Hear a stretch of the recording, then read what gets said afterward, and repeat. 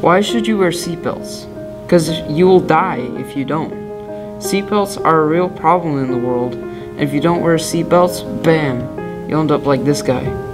According to EdgarSnyder.com, in 2002, 43,005 people died because of a car crash in the US, and 19,103 deaths were due to not wearing seatbelts. Those are big numbers, and if that doesn't get you to wear seatbelts, these next few facts will. According to, again, EdgarSnyder.com, of the total fatal accidents, 48.1% were due to not wearing seatbelts. That's almost 50%. And you think that's bad? Well, 4,605 people from the 48.1% were injured. The rest died. 19,103 deaths and 4,605 people were only injured.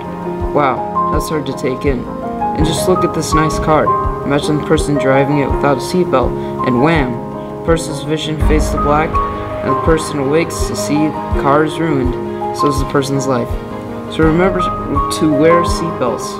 And the next time you don't, you'll pay the price. And if you don't that time, then the next, or the next, or the next.